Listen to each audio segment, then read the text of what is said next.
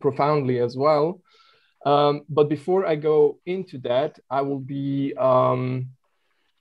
again saying a few words about the formalities, especially for those people who might be joining us on YouTube.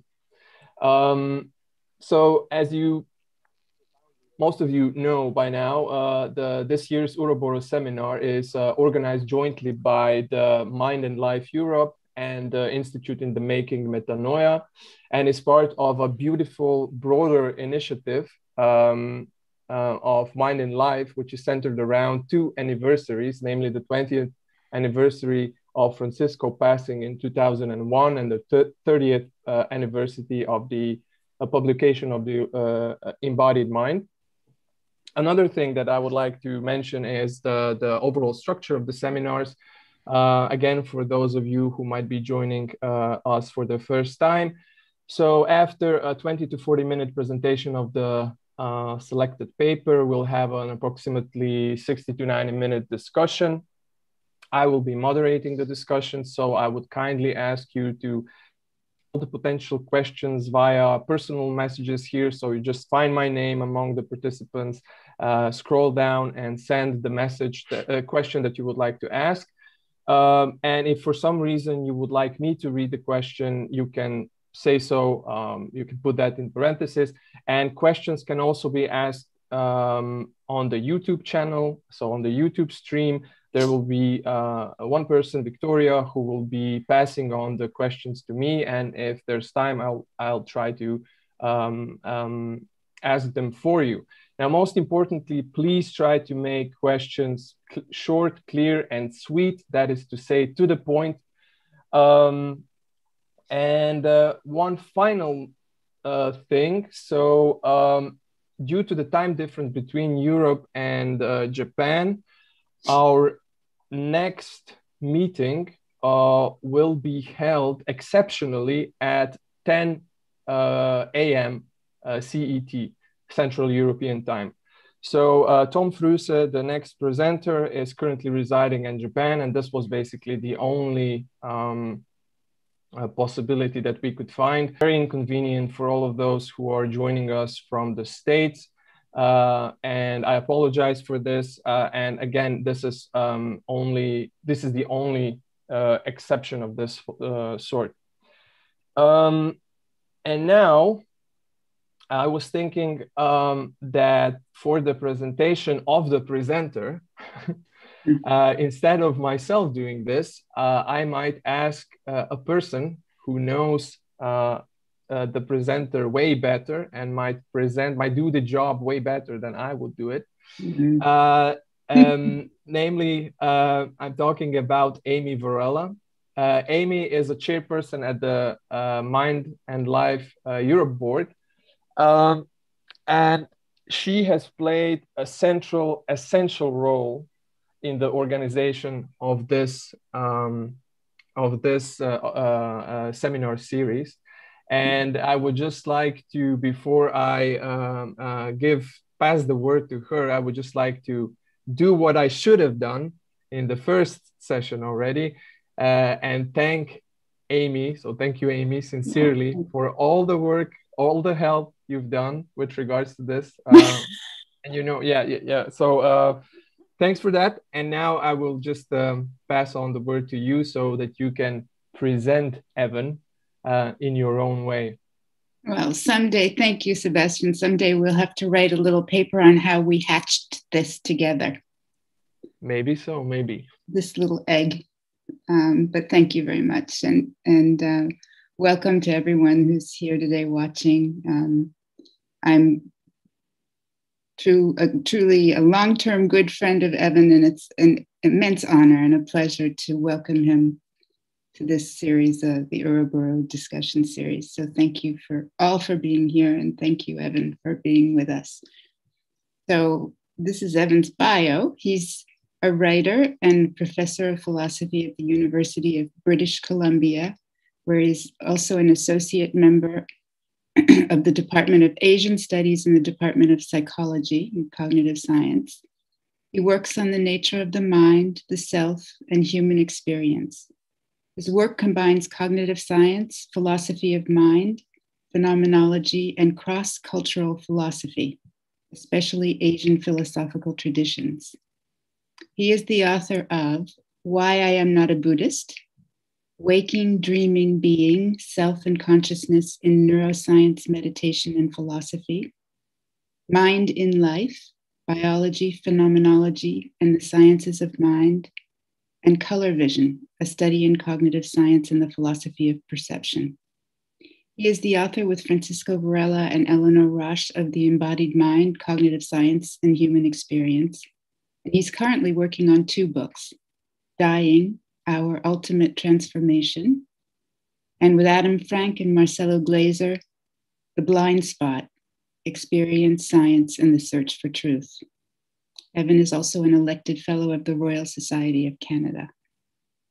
So now on a more personal note, Francisco Varela met Evan Thompson in 1977 by way of his friendship with Evan's father, William Irwin Thompson, who founded and ran the Lindisfarne Association. Lindisfarne was a confluence for interdisciplinary exchanges between scientists, scholars, contemplatives, and artists. Its mission was, in Bill's words, the study and realization of a new planetary culture. When they met, Evan was 14, Francisco 31.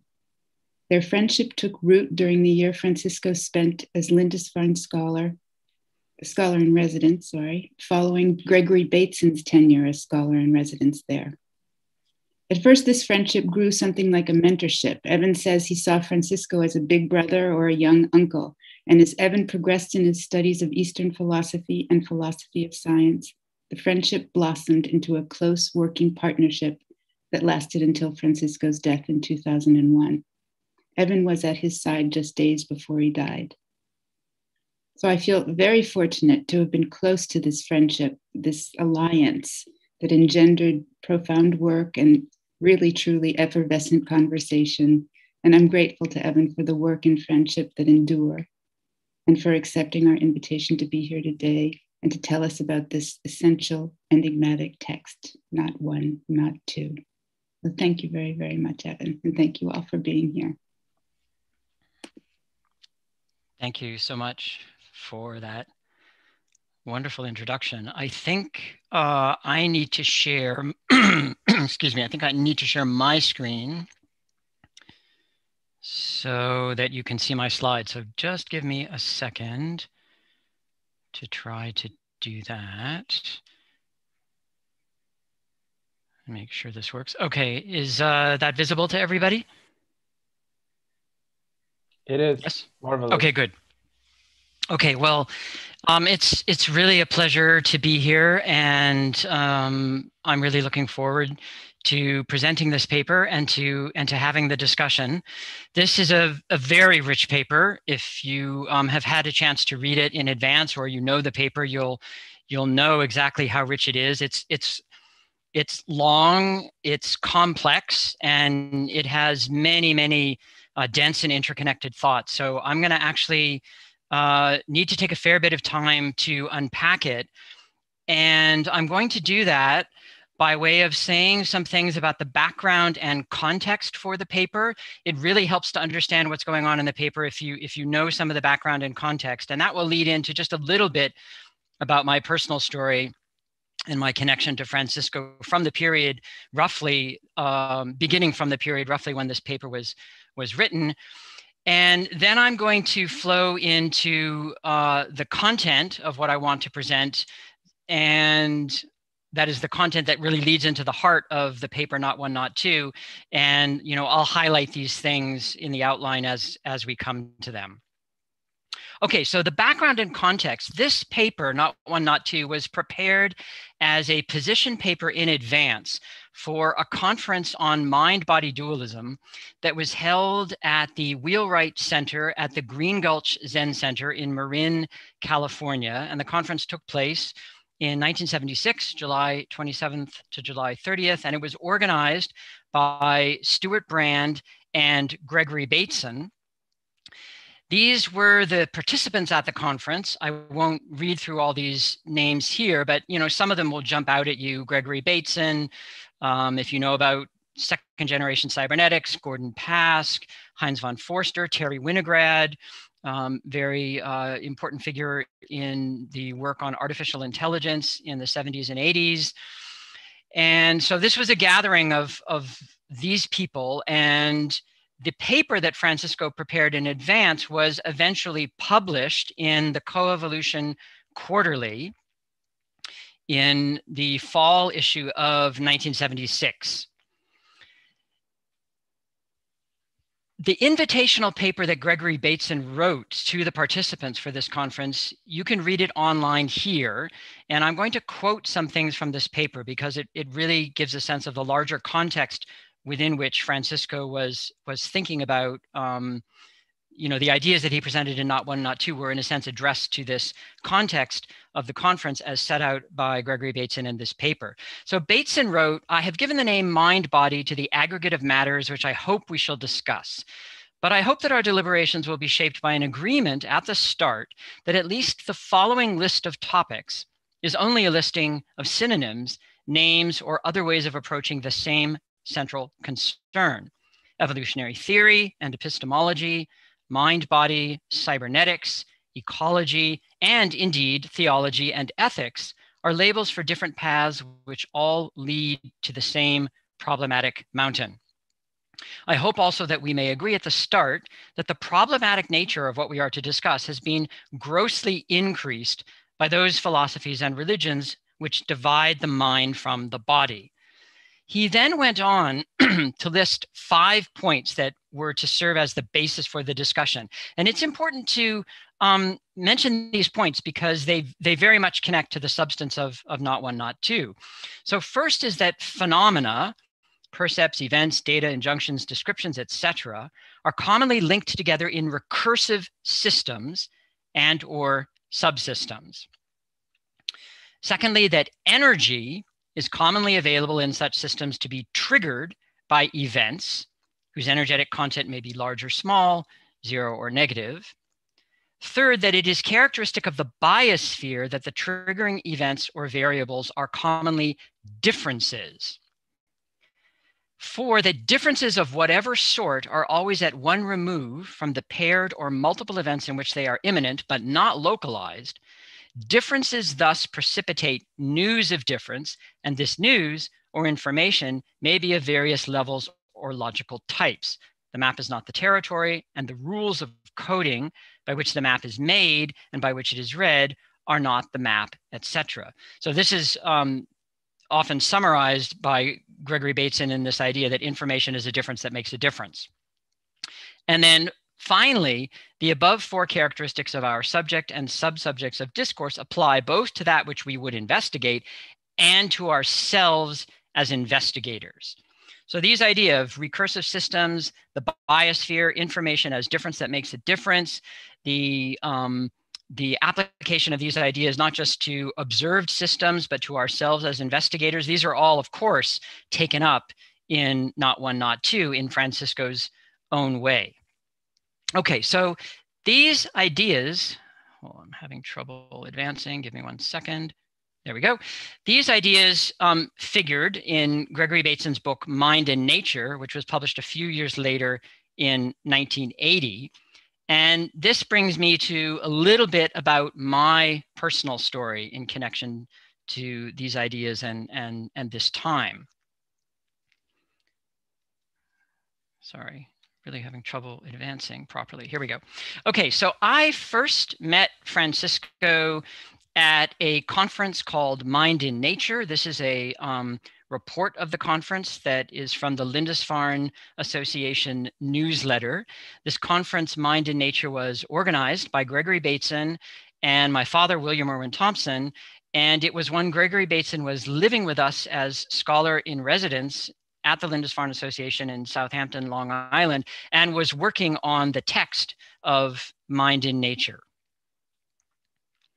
The picture there at the bottom here You can see Francisco more or less in the center of the picture with his legs crossed. And then the large person with his back to the camera is Gregory Bateson. And my father is sitting immediately next to Francisco on his right. A few other pictures from that conference. This is Francisco talking with or laughing with Mary Catherine Bateson, the daughter of Gregory Bateson. And then the other photo is my father in his presentation, and then Francisco and the physicist David Finkelstein. And this is me from the same period, the same conference, the same event. So that's just a little bit about my connection to when I first met Francisco. So this was 1 year after the paper, Not One, Not Two. Okay, so next, the logic of paradise. Now, here the connection is a talk that Francisco gave the following year at Lindisfarne in 1978, Reflections on the Chilean Civil War. This was also published in the Lindisfarne newsletter. And if you want to listen to a recording of Francisco giving this talk, you can find that here at this site. So this is a marvelous archival material from the Lindisfarne conferences where you can actually hear Francisco give this talk. It's extremely moving. And in these reflections, he talked about how he felt that that things had been pulled out from under him during the coup by Pinochet and the overthrow of Allende's government, and how there was a kind of collective craziness that took over in the whole society. And he said, you see the craziness, the way in which there was a collective pattern in which I was responsible, everybody was, and in which my views couldn't anymore signify anything except that piece of a larger puzzle for which I didn't really have any answer. And then he says, I sat down and wrote some 20 or so pages that I entitled The Logic of Paradise, because it seemed to me for the first time that this had a logic to it. The whole thing had an intrinsic logic that was essentially good, in that it gave me a handle on what paradise is for the first time. I know that might sound strange, but that is what it felt like. That being rooted in the complete chaos and mass killing, out of that was emerging a completely inverse understanding. And I was too scared or something to resist it. So somehow it just got transformed into those pages. He goes on and he says, we must incorporate in the enactment, in the projecting out of our worldviews, at the same time the sense in which that projection is only one perspective, that it is a relative frame, that it must contain a way to undo itself. And that is how he ends the talk. He says, if I'm interested in doing anything at this point, it is in creating a form of culture, knowledge, religion, or politics that does not view itself as replacing another in any sense, but one that can contain in itself a way of undoing itself. Now, you might think that this doesn't have anything to do with Not One, Not Two. What's the connection here?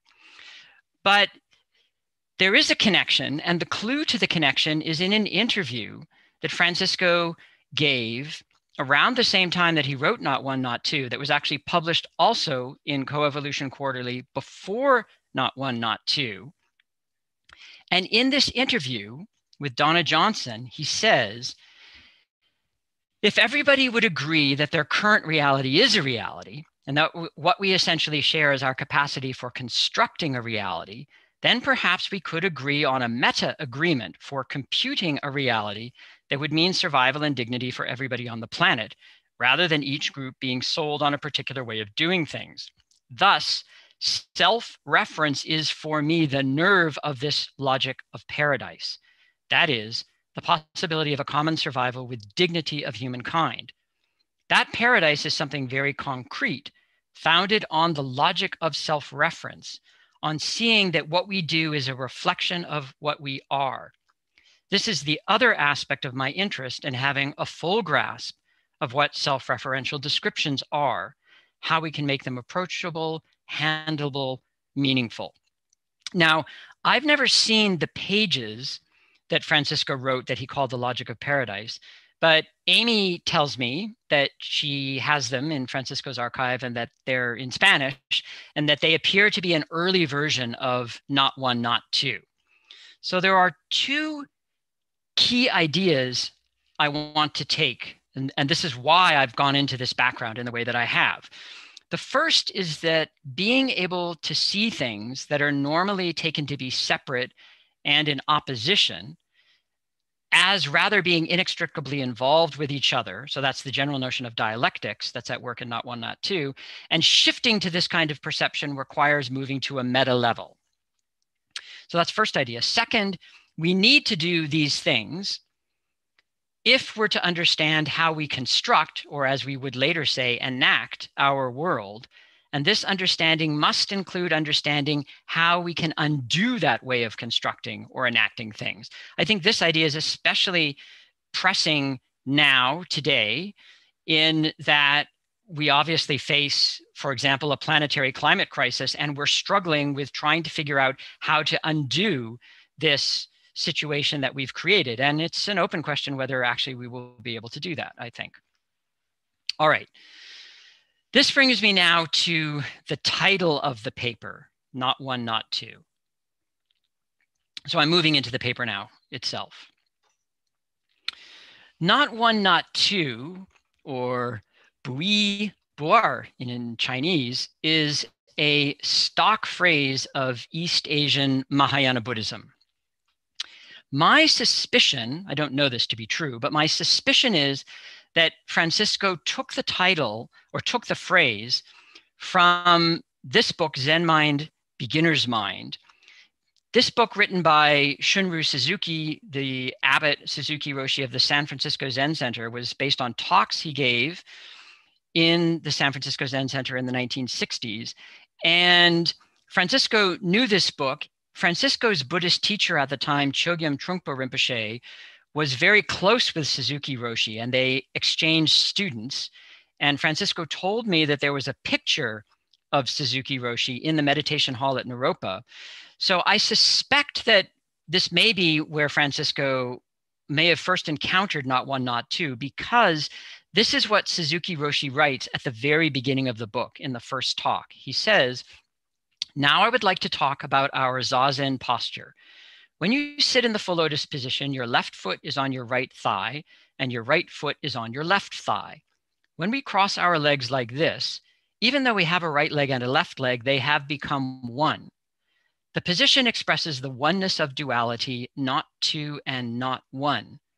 This is the most important teaching, not two and not one. Our body and mind are not two and not one. If you think your body and mind are two, that is wrong. If you think that they are one, that is also wrong. Our body and mind are both two and one. We usually think that if something is not one, it is more than one. If it is not singular, it is plural. But in actual experience, our life is not only plural, but also singular. Each one of us is both dependent and independent." So notice the themes of mind and body, singular and plural, and dependence and independence, as well as the invocation of actual experience and bodily posture as expressing non-duality. So these are all themes running through the paper, Not One, Not Two. One other thing to mention here is that in Not One, Not Two at 2.3.1, Francisco mentions parenthetically that the Buddhist idea of the middle way comes close to what he calls the philosophical superation, the overcoming of dualities that he's presenting. He also mentions Sufism as well. And Francisco had recently been studying Nagarjuna and Madhyamaka, or middle way Buddhist philosophy. And I know this because Francisco and I talked about this book, Emptiness, A Study in Religious Meaning, which is about Nagarjuna and Madhyamaka, one of the first books in English, dating from, I think, 1967, on the philosopher Nagarjuna. And Francisco and I talked about this book a lot at the time that I knew him then in the 1970s. So it's quite possible that this was also influencing his thinking in Not One, Not Two. All right, so now to the paper. First of all, just the structure of the paper. It consists of a short introduction that isn't titled as such, and then it has two principal sections, notes on dialectics and an epilogue on the mind-body problem. And the motivation is stated in the introduction. Francisco says, if there is going to be a change in our perception of the mind-body relation, there has to be a change in the context in which the problem is seen to arise. So what exactly does that mean? It means we have to change the logic we use to understand dialectics and wholes. And so this is the focus, of course, of the biological theory of autopoiesis and the calculus of self-reference and the arithmetic of closure that was talked about in Lewis Kaufman's presentation last time. We have to change our scientific ideas about mind. So mind not as in the head, but instead as what Francisco here, using Gordon Pask's term, calls a conversational domain, and also as distributed to the stable interactions occurring in the biosphere. So later, this becomes the ideas of enaction and sense-making. And then we have to change our cultural conceptions of mind. You could also say our cultural practices. Specifically, we have to include the kinds of experience and training that are central to meditative traditions, which for Francisco particularly meant Buddhism. And of course, this becomes a major theme of the embodied mind and then also of Francisco's later work on neurophenomenology. All right, so first section then on dialectics. So I'm going to go through the principal sections of this portion of the paper, beginning with what Francisco calls the star. So the starting point of the paper is a conceptual movement from dualities to trinities, which means contemplating how apparently opposed pairs, like mind and body, are related while remaining distinct. So the trinity then is the implicit third perspective from which we look at pairs as not one, that is, they are distinct, and not two, that is, they're mutually implicating and hence inseparable. In other words, they're not disjoint. Francisco says, well, yes, but we need a procedure to find this trinity stance or to implement this trinity stance, and the slash stands for this. Francisco introduced it as a bit of notation, and he says, what it means is consider both sides of the slash. So notice the self-reference. The slash refers to itself in referring to what lies on both sides of it. And he says that we're going to call this whole expression the star statement. So the trinity then is the star statement, which is the it and the processing or the processes leading to it.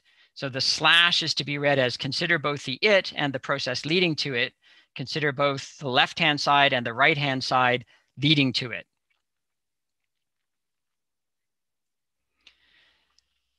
The next step is to show that there is actually something that this, let's say, procedure, this notation, and the concepts behind it can actually do. That is, that it's effective.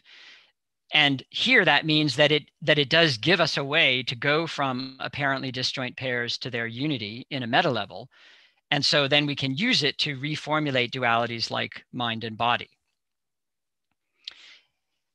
And this brings us to the section called star cybernetics. And what he does here is he uses a direct, or what we would now call a directed network graph, as an illustration of how the star is effective. So we have the star as a formal structure, I suppose you could say. And now what we're going to be concerned with is considering both the network and the trees leading to it, that is, the trees constituting the network. And this is Francisco's diagram of a network and the trees.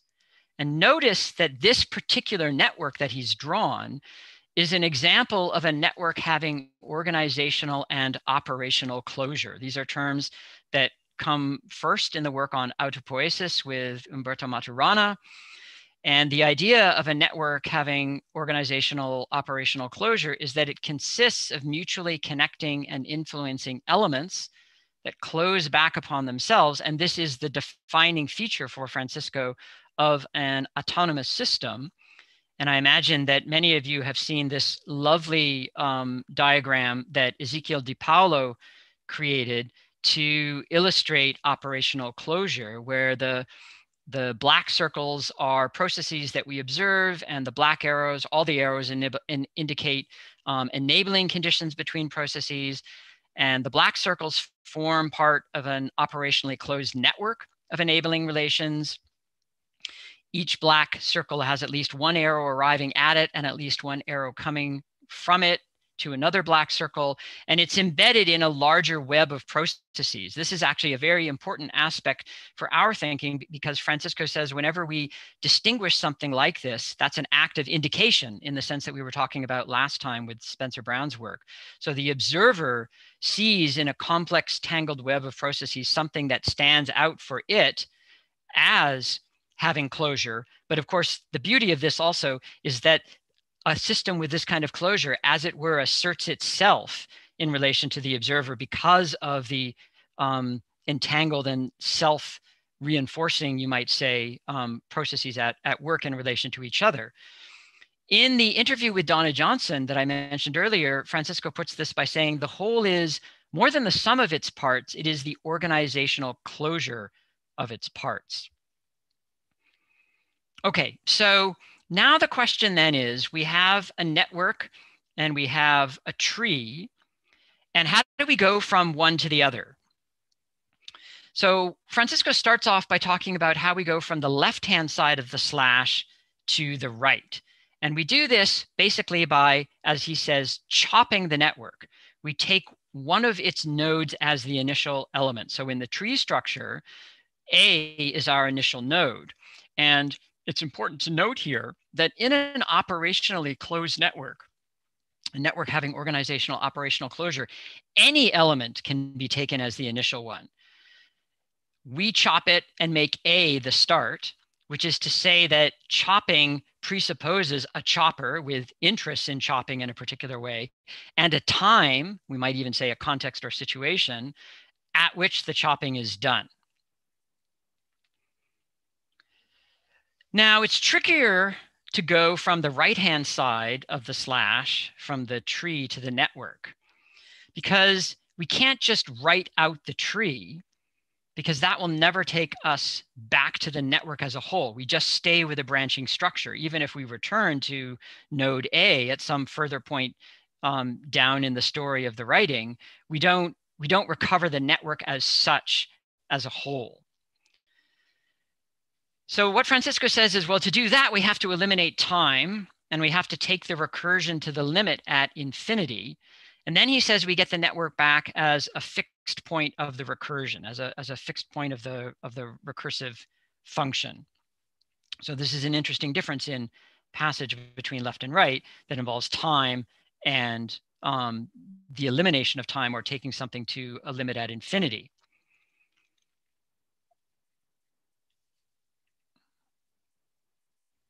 All right, so to summarize, we have the network as a timeless whole, that is all nodes and arrows given simultaneously.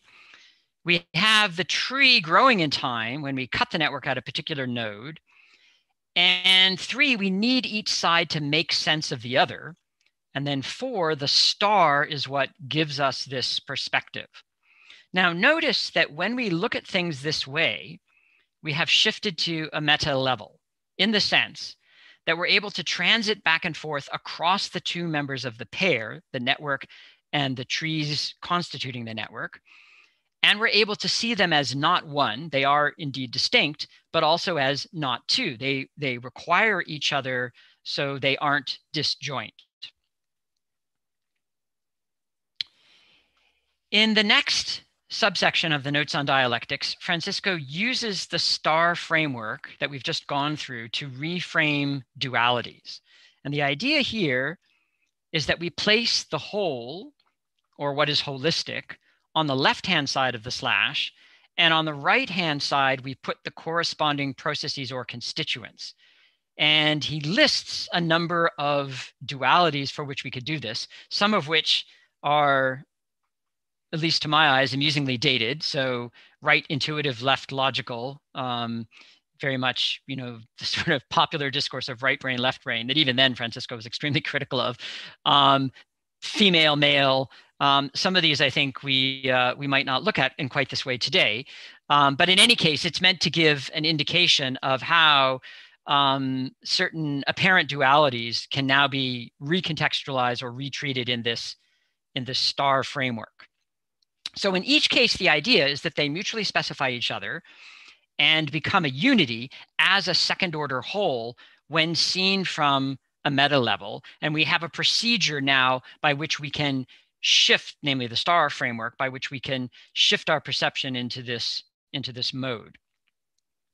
Okay, so then in the next subsection, we shift to thinking about evolution in terms of this framework. And evolution here means how dualities evolve both logically, but also temporally. And Francisco's way of talking about this is to introduce a contrast between what he calls Hegelian dualities and star dualities. Now, I'll just say by parenthesis, we could have an interesting discussion of whether Hegelian is really actually accurate to Hegel's own thinking here. That's actually an interesting question, but I'm not going to go into that now. I'm just going to note that we could have that discussion, but Francisco contrasts what he calls Hegelian dualities and star dualities, and this is how he represents this. So the idea is that Hegelian dualities are oppositional or antagonistic, and the logical operation is negation, whereas the star dualities are overlapping and asymmetrical, and the logic is self-reference. So that just summarizes actually what I just said. The idea in the star case is that the levels are imbricated, as Francisco says, that is, they're overlapping, and one term of the pair emerges from the other. The model he gives is predator-prey, where we might think of predator-prey as oppositional, but then predator-prey can become basically the right-hand side of the star ecosystem and species interaction leading to the ecosystem. And so this is meant to illustrate how apparent opposites become the right-hand side of a larger mutually implicating structure when we see the star proceeding dialectically. And Francisco generalizes this in terms of what he calls the interpretive theorem. He says, for every Hegelian pair of the form A not A, there exists a more inclusive star where the apparent opposites are components of the right-hand side. And the highest iteration or version of this, he says, is the universal star, reality levels of reality. So this is, as it were, kind of moving an attempted movement to a kind of maximum generality of apparently opposing structures that get subsumed into a larger star framework and viewed not as opposing, but as mutually implicating from a meta level. And then this would be the sort of maximal case of that. All right, section 4 then, subsection 4 of Notes on Dialectics is called epistemology. And here what we do is we turn back to reflect on ourselves as observers. An observer, Francisco says, is characterized as having a capacity for indication. So for example, drawing boundaries or deciding on boundaries. A capacity for time, that is a moment when you can intervene and cut a network, or you can start a sequence or start a computation. And a capacity for agreement. In other words, we can reproduce each other's indications, we can follow each other's timed actions, and so on. So an observer is some person or some system that has all of these capacities. So of course, then we're dealing with the dualities observer observed, described, but that should be describer described, not described described. Describer described, and subject object. We now apply the interpretive theorem to these dualities. And that gives us, Francisco says, a conversational pattern. He's using Gordon Pask's term here, and the star, conversational pattern, participants of the conversation. So remember, with the slash, it's consider both the conversational pattern and the participants of the conversation leading to the conversational pattern. That's how we have to read this whole thing. And this is, you could say that gives us the mind-body pair as one form of this conversational pattern star, where mind is conversational pattern, body's participants. So we have to see this as consider the participants in the conversation, the embodied participants, as it were, as generative of the pattern, namely mind, in this self-referential, imbricating, and asymmetrical way. The tendency, however, Francisco notes, is that we as conversation participants tend to cut ourselves out and detach ourselves. That is to say, bodies with certain kinds of brains give rise to conversational patterns, but lose sight of their doing this, and then fall back on themselves as isolated and rigid participants. And this can happen in all sorts of ways, through fixated belief systems, through ideologies, through neuroses, etc. And just as a parenthesis here, for a vision of language in this, as we now call it, enactive tradition, that I think really works with these ideas and elaborates them in an extremely rich way. I refer you to this book, Linguistic Bodies, by Ezekiel Di Paolo and Elena Cufari and Hannah de Jager. And this is something, if in the discussion, if Ezekiel is here or Hannah is here, that they want to comment on, I'd be very eager to hear that.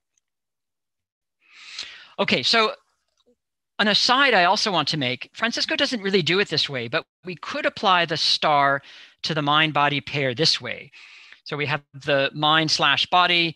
We read that as consider both the mind and the body leading to it, which we have to understand in the sense of the already minded body gives rise to the mind, which then transforms the body. Here, imbrication and self-reference mean that we can take the whole mutually specifying pair mind/body, mind/body, as a level in a ladder of increasing degrees of complexity. And then we do this by putting it on the right-hand side of a new pair, a new slash, environment/mind-body system.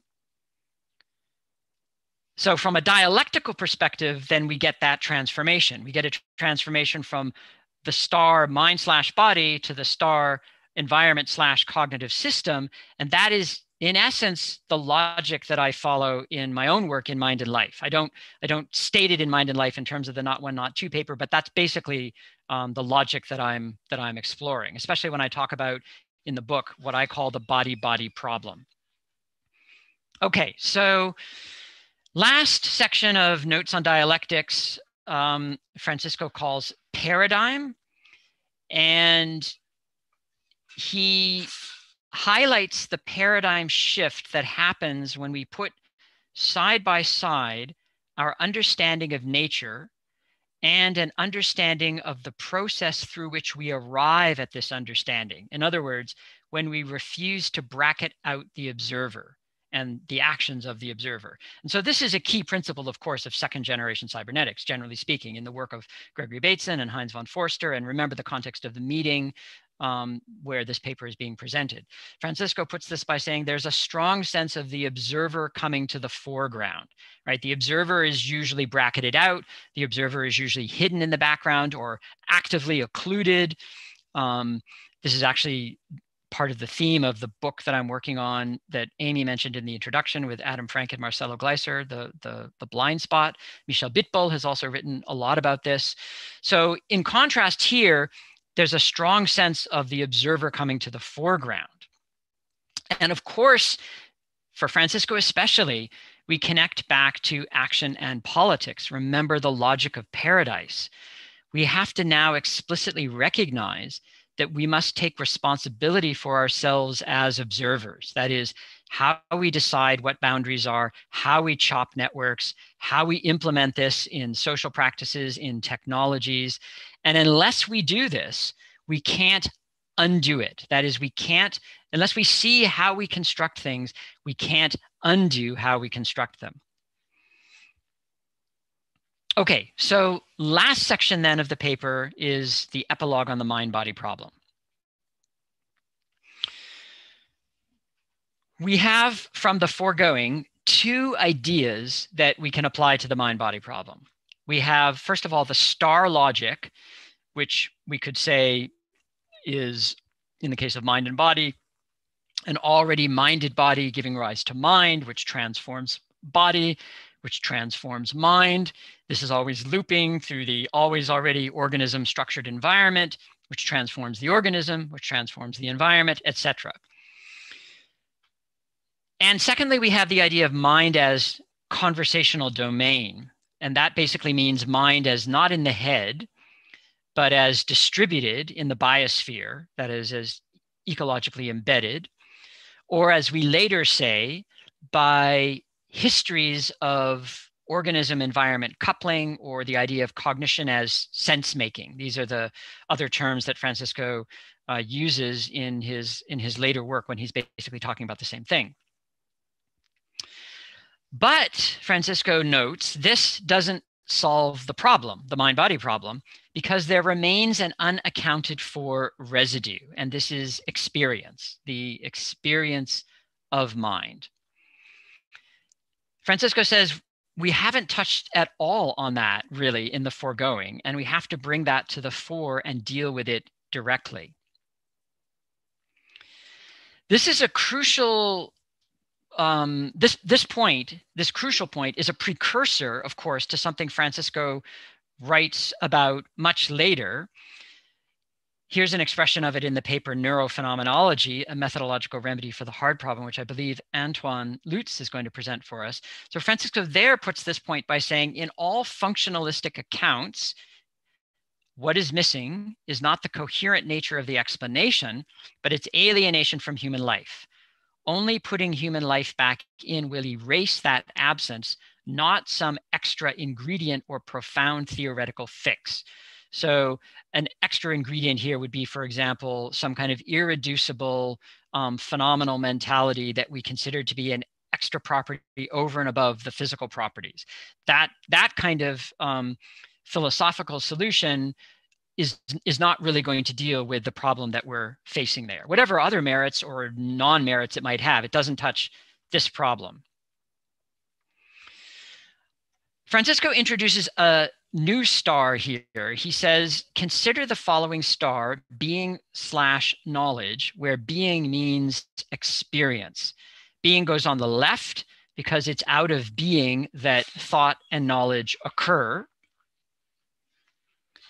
Again, both sides mutually specify each other, and that recognition raises us to a meta level. These statements, nevertheless, still belong to the domain of knowledge. That is, in a way, they're still on the right-hand side of knowledge rather than being. What's required, Francisco says, is a corresponding being. In other words, a corresponding experience, a direct experience, that is, of the interrelation of being and knowledge.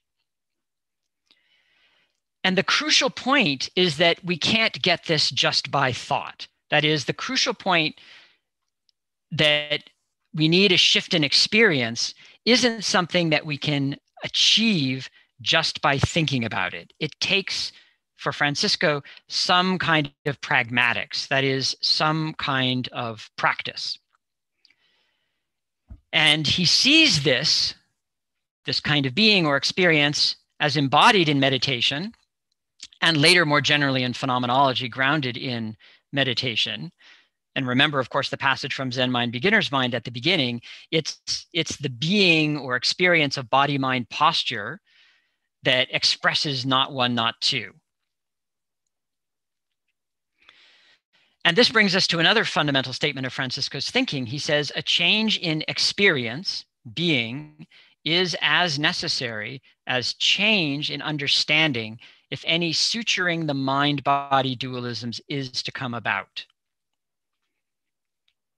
And of course, remember that the mind-body dualism is a certain kind of cut that isn't just an intellectual cut, it's an intellectual cut embodied in certain cultural practices that, as we can see today, of course, especially, though this would have been said as well in the 1970s, that have led us into various kinds of crises. And this, of course, is a central theme of the embodied mind and Francisco's later work on neurophenomenology, that we need this kind of experiential change, experiential shift or shift in being, not simply an intellectual solution, as it were, to the mind-body problem. So to conclude then, Francisco says the mind-body problem turns out to be partly resolvable and partly not. The resolvable part is what eventually becomes the enactive approach, where we see mind and body and organism and environment as mutually enfolded in each other, as not one, not two. The still to be resolved part is the need for a correlative shift in being or shift in experience, in what Francisco calls the irreducible basis or the complementarity being/knowledge. And of course, his later way of stating this, also in the neurophenomenology paper, is lived experience is where we start from and where we all must link back to, like a guiding thread. So I will end my summary of the paper there. And I'm going to exit from the slides. And I need to stop share. There we go. Thank you very much, Evan, for this beautiful presentation, extremely rich. I loved how you contextualized the paper. This is precisely what I meant when I said that it's a paper that has inspired me greatly, because whenever I read it, I find these threads that lead to topics that I haven't really fully grasped so far. And, you know, now you've presented some of these topics that were unknown to me, or I've understood only very vaguely. So it's a very rich paper indeed.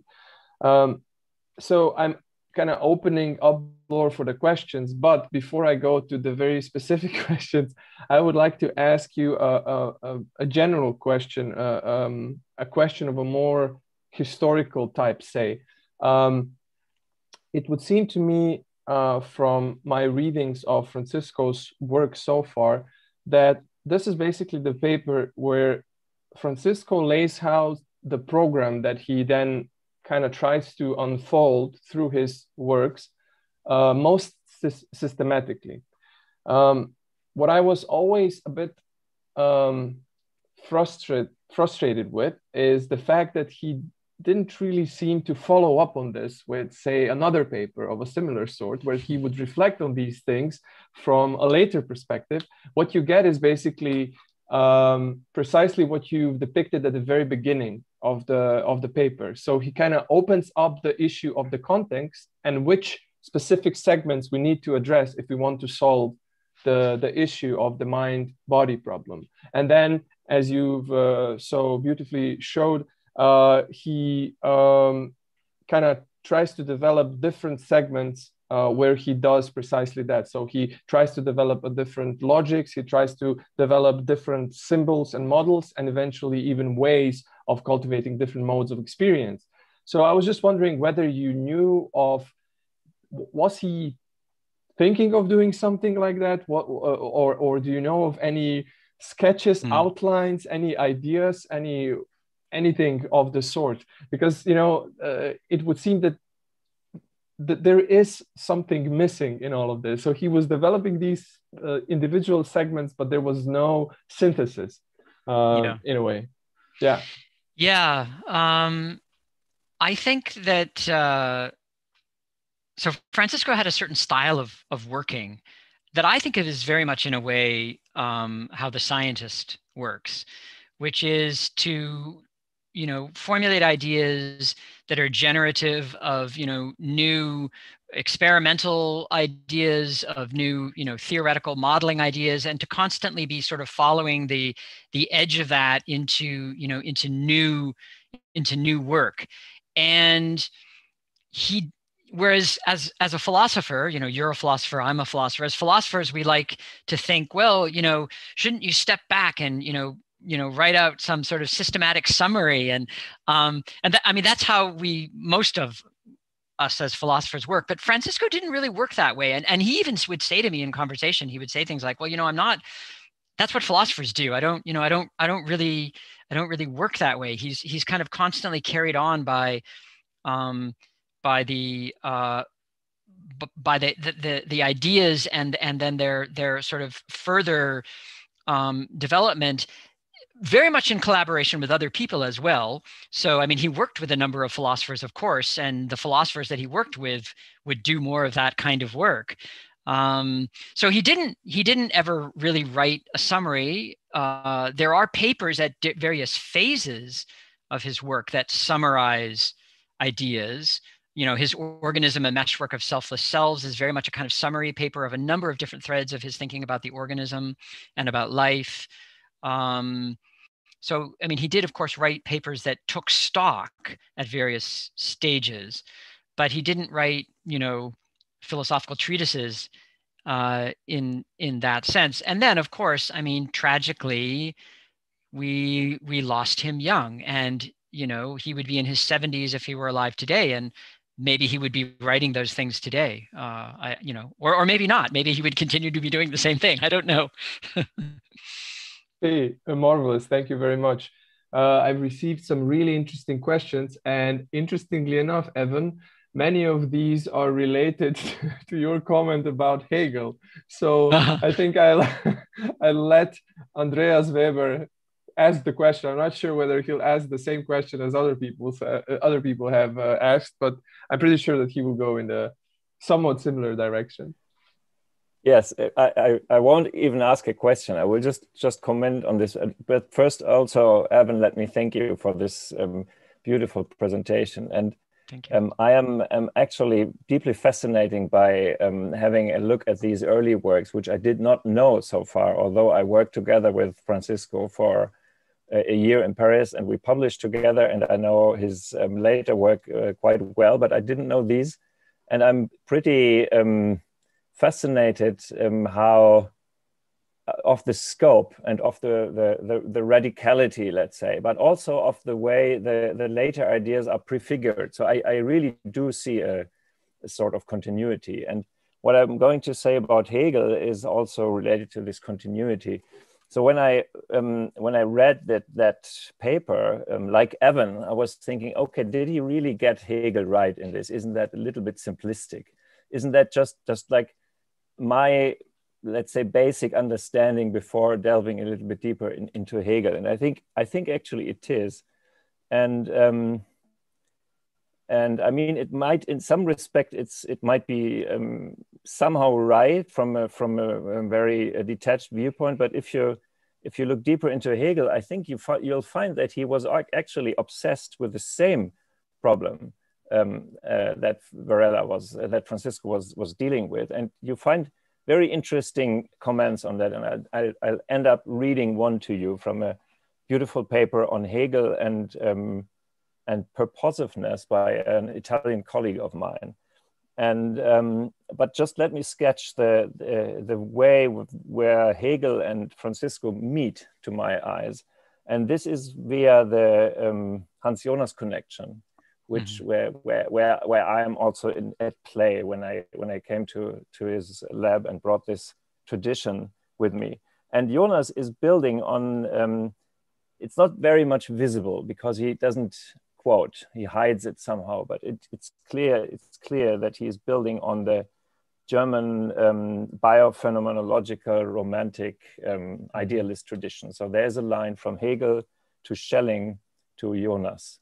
And this is about the unfolding individuality of the living within the whole of reality. So it has to do with dialectics, inevitably.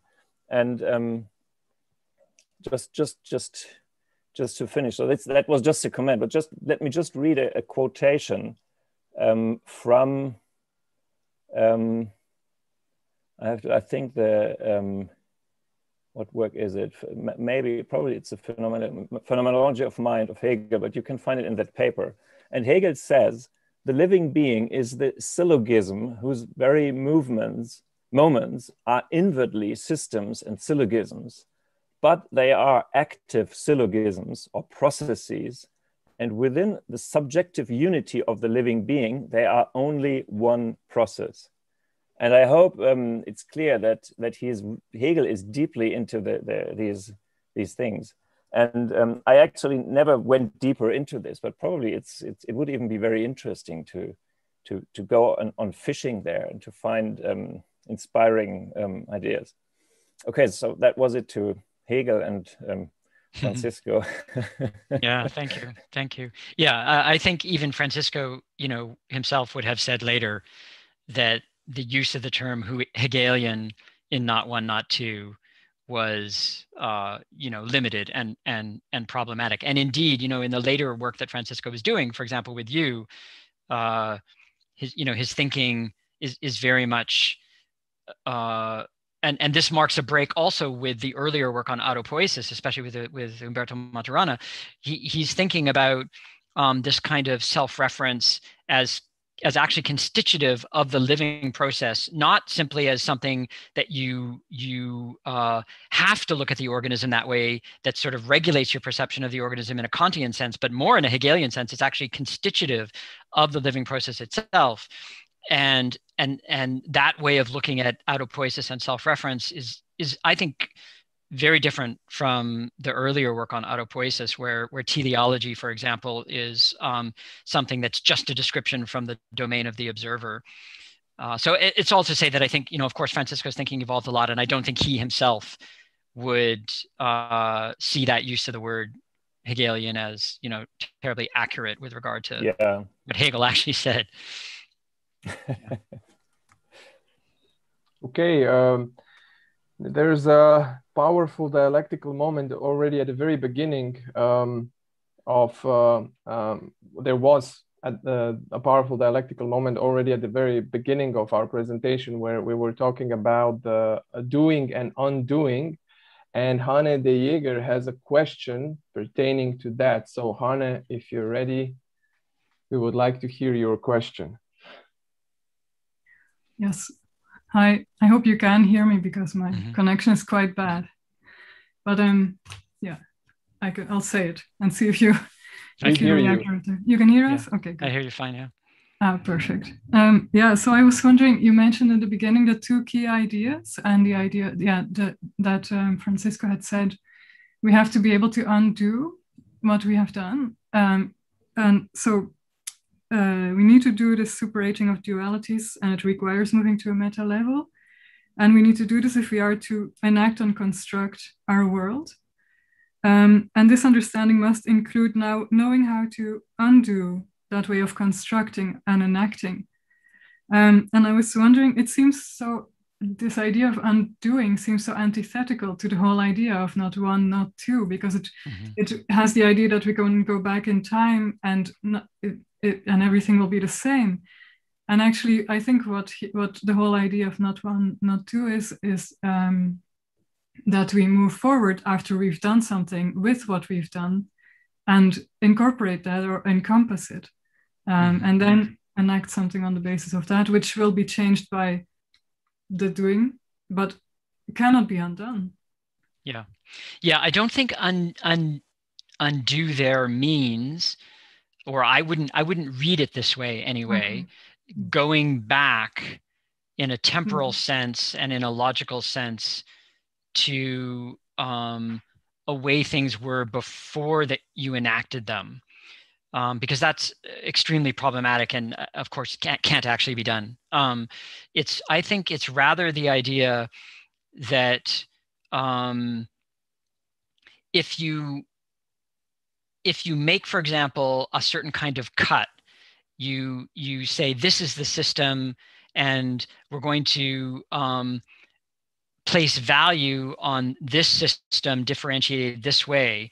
If you lose sight of your having done that and all the motivations and values that went into doing that, then you in effect reify it, and you don't see that there are alternatives, that you can actually step back and say, no, I'm not going to cut it that way. So that's what I take undo to mean. I'm going to stop cutting it that way, and I'm going to do it a different way. Now, I mean, there's a question in any given situation, concretely, really, what would that mean, and how would one do that? But that's, I think, conceptually what's going on there. You know, if we think of it in terms of his own experience, I think the idea is that, you know, he talks about this in the Reflections on the Chilean Civil War, that everybody somehow had gotten caught up in constituting a reality that was absolutely divided and polarized. So that, you know, one newspaper said X, one newspaper said not X. You know, I mean, this is almost, you know, the case in, you know, our world now writ large, right? So this fixation onto certain kinds of ways that things are, that we don't realize we've made them to be that way. And unless we see that, then there's no hope in having it be any other way. That's how I understand what he's saying there. I find strong resonances what's being said here with some of the ideas that Merleau-Ponty is developing, where he is trying to contextualize the difference between actuality and virtuality. So in the human perception and correlatively human action and behavior, every action that is actual is surrounded by the milieu of virtuality. So this is precisely the possibility of undoing what you're doing, because there's always an implicit possibility of engaging with other possibilities. Right. So it's not, like you said, necessarily negating in the sense of taking it back and going back in time and everything will stay the same, but your action is always already also a potential on action, so to speak, because there are other possibilities and virtualities that surround it. Anyway, a question that is that has again come in different forms, but was already formulated last time by Marijke Smolka, and it pertains, I'm going to paraphrase it somewhat and combine different questions together. It pertains to the question of the relation between observer and indication. So in this story, we've seen that the observer is slowly coming to the foreground, and that the observer plays a crucial role in basically constituting differences that make a difference. So by making an indication, as we've said previously, you basically create the universe in which you somehow operate and you are, and then you also co-create yourself by doing so. Now, the interesting question here is, and the one that you and Francisco, if I'm not mistaken, have discussed quite a lot. I think I've read this in either your book or in some other book in one of the footnotes. So the concept of construction versus enaction. So the question is, you know, how contingent, how autonomous, how spontaneous, so how free is the observer of making these distinctions? What does it mean that observer is the one that indicates? Is this something that is completely contingent, as say radical constructivists would have it? And I know that you wouldn't have it, and I'm in agreement with this about this with you. But this question becomes important. So the observer enters the picture. Observer is the one making distinctions, so differences that make a difference.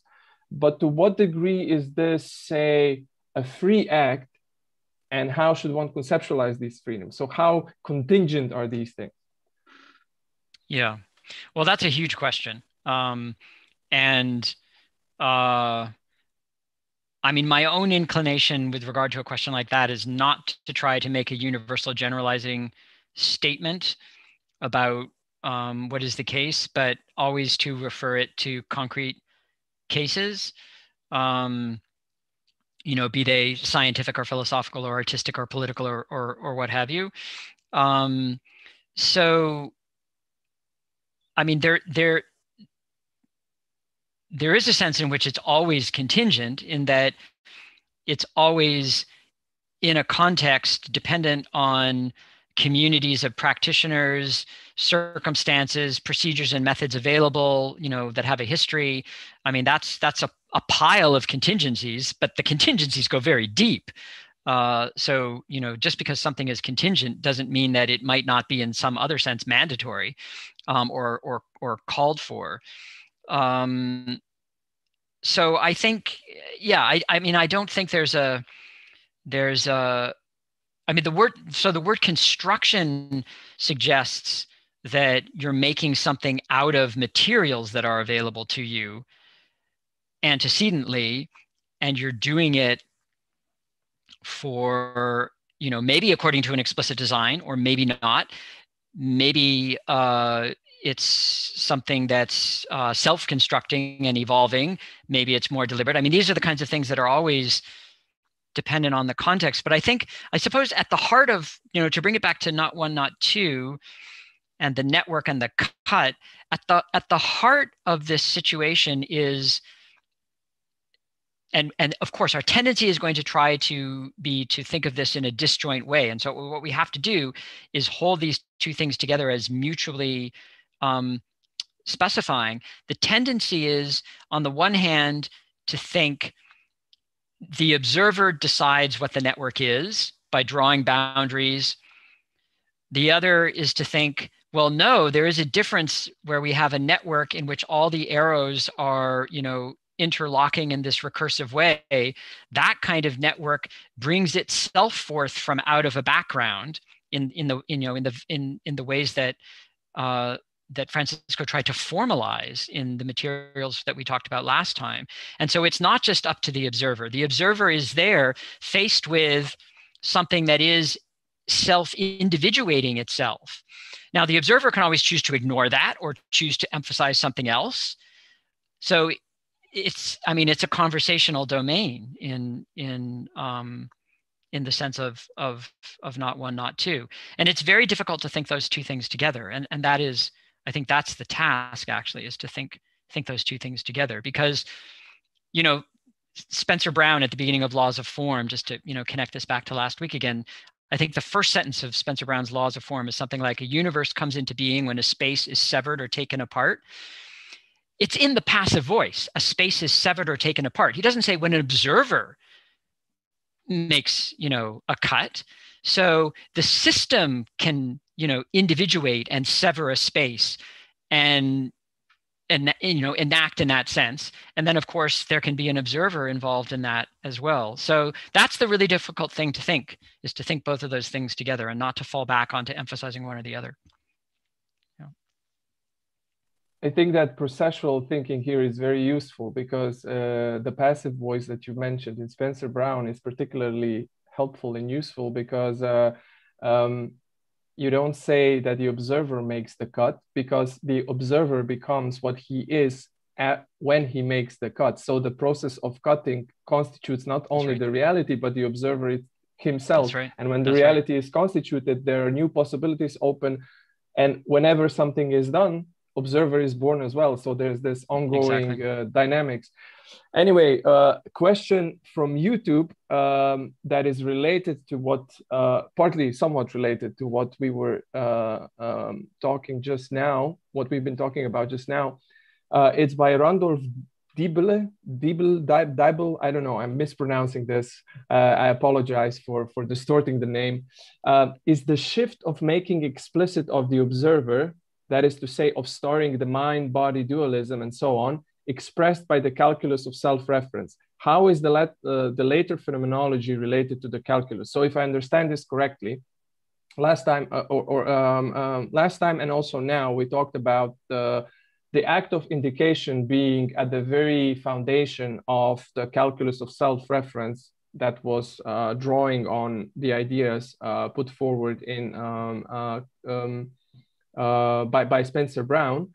So how does this then relate to later work on phenomenology and enaction, where you also have this perception and movement being mutually correlated, codetermined, and so on and so forth. So if you could maybe comment on this. So the early work on calculus of self-reference, very formal, and then later phenomenology, but it seems to have a common thread, this notion of action, of movement, of doing, of indicating, of enacting somehow. Yeah, that's an interesting question. I mean, I think so. Lewis, who I think is here, is much better able to comment on the early mathematical and logical work. I see Francisco as at that point working with those kinds of logical and mathematical tools to try to articulate and understand self-reference and the broader context philosophically is what he sets forth in Not One, Not Two. Then his thinking, moves on in the way that we were talking about last time, and he doesn't really work with that work as much anymore. He develops trying to look at particular kinds of biological networks like the immune network, or the visual system, or then later neural networks associated with consciousness and perceptual recognition. And the mathematical tools shift there. I mean, he starts working, a lot. Well, I suppose he always did, but I mean, he's really working with the tools of nonlinear dynamical systems theory in that work. So I don't see a direct kind of path that goes from the work on self-reference into those other works. I see it more as kind of ramifying of ideas in different directions, in different contexts with different methods. So if I understand the sense of the question, that's the general kind of response I would give. I'd like to make a comment, if I could. Of course. If you go back to the source of the calculus of self-reference, it's Spencer Brown, of course. And if you think about the beginning in Spencer Brown, then the mark is exactly like Francisco's slash. It participates in the two sides, and it makes the two sides by its presence. And it is an embodied self-reference. Just as the slash is a self-reference, so is the mark in Spencer Brown, referential to the distinction that it makes between the two sides or to the joining of the two sides. So this is a more embodied position about self-reference than the re-entering mark may appear to be formally. And so I think that that if you think about that, then you can indeed see something of the relationship between those beginnings and the rest, embodied mind, neurophysiology, neurophenomenology, and so on. Yeah, that's beautiful. Thank you. If I just can follow up with another comment, and thanks for this. To me, Francisco has just followed his own suggestion that we need to become more and more experiential, and what he is doing then more and more becomes an embodiment or an action of the first more formal formulations, I'd say, and in this he becomes more and more radical and less bound to the, let's say, the mere formal logic, and then he also somehow walks out of the relatively formal way of thinking he has developed together with Maturana, I'd say. But I think, and for me this is so fascinating, that he's very true to what he started with.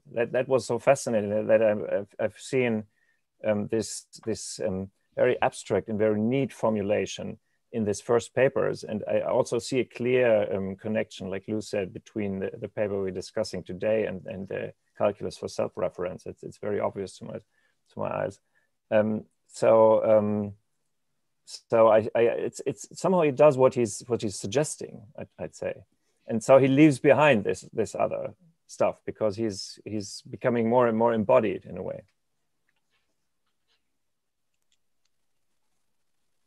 Okay, on the note of still self-referentiality and the early work, Giovanna has a question about the relation between the star and self-referentiality, and I was thinking whether Giovanna could perhaps expound on this a little bit so that we know what exactly this is referring to, so or what precisely you're interested in. Thank you. Thank you, Evan, so much for the presentation, and nice to see you. And thank you for going so much detail into those really tricky points. I'm still getting my mind around, and I'm still swimming in high waters here. But I think this topic was already touched in actually what Sebastian, you said, and what Luis Kaufmann was saying. So I just, I'm still struggling to understand the link between this, the star and self-referentiality. I missed it completely the first time I read the paper, and then you said it in your presentation, but didn't elaborate it. And I mean, I have some hypotheses about what the link is, but I'm really not confident about it. So I wonder whether you could just say something more about it. Can you articulate the way, the sense in which the star, I don't know, is self-referential, implies self-referentiality? Because in the back of my mind, I suspect this has to do with then the question of, what Sebastian was saying before, the observer. Is the observer that is perhaps needed there to make the link between the two parts of the star, and that's where there is a reference to the self. But maybe this is totally in the wrong direction. Mm-hmm. I think Lewis just put it really quite beautifully. So when you have the star or the slash, the slash creates a left side and a right side, and we're supposed to read the slash as consider both what's on the left and what's on the right. So that's already self-referential, because the slash is an injunction to consider itself as a slash that separates, or not maybe separates, but distinguishes or differentiates a left from a right, where the left is what leads to the right. And then in terms of the dialectical evolution, of course, so like left is body, right is mind.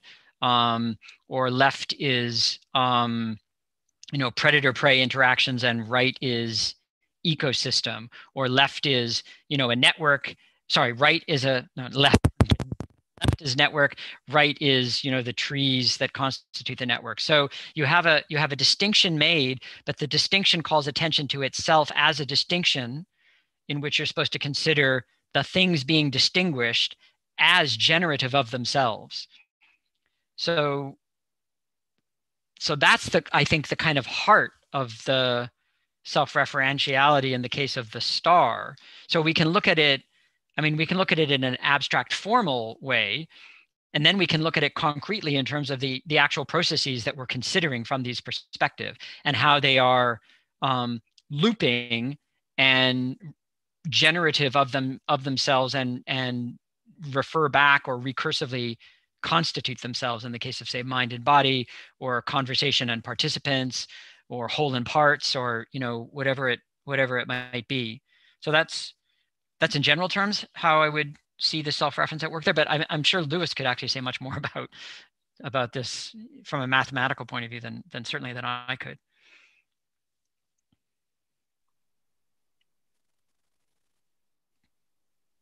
Lewis, would you like to feels add? that he must be quiet now about that.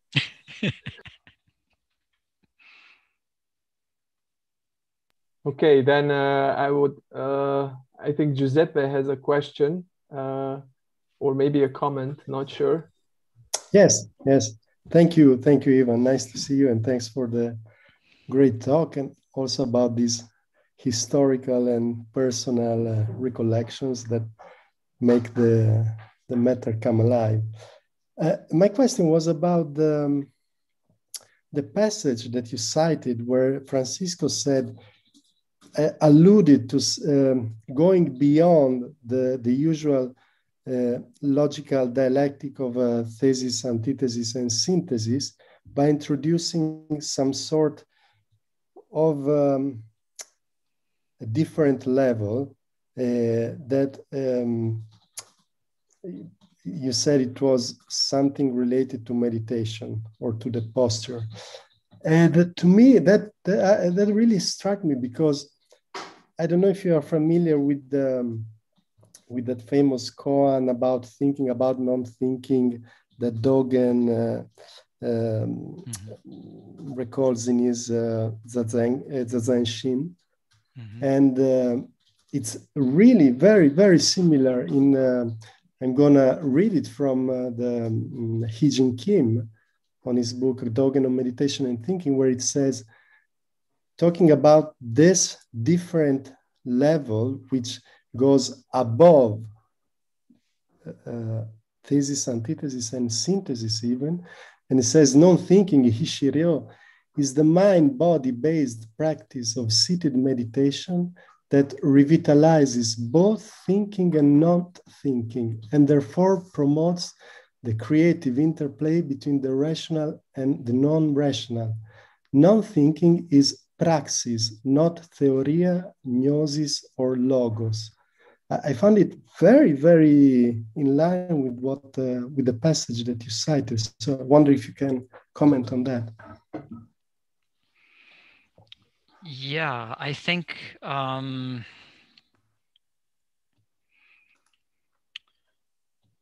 trying to think of exactly the right way to go to the heart of this, but there is well, there's the whole question of paradox that's lurking throughout all of this, I suppose would be what I am inclined to see. It's so not one, not two is paradox. You know, in Dogen, you know, practice is enlightenment. That's paradoxical, because on the one hand, no, practice isn't enlightenment because we think of practice as what we need to do to attain enlightenment. But if we think of it that way, then we will forever thwart the realization of awakening. But if we think that we're already awakened, that's no good either, because then, you know, we don't need to do anything. So, I mean, there's a paradox that's lurking there. It's the same as the paradox of, you know, mountains and rivers are mountains and rivers, mountain and rivers aren't mountains and rivers, mountains and rivers are mountains and rivers. Well, the third one, is it the same as the first one? Well, yes, it has to be, but no, it can't be.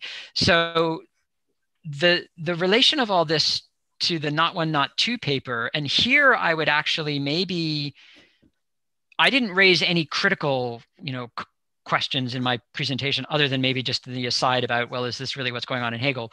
But if I were to raise a critical question, it would be something along the lines of the idea that you can just transition to a meta level that somehow resolves the situation.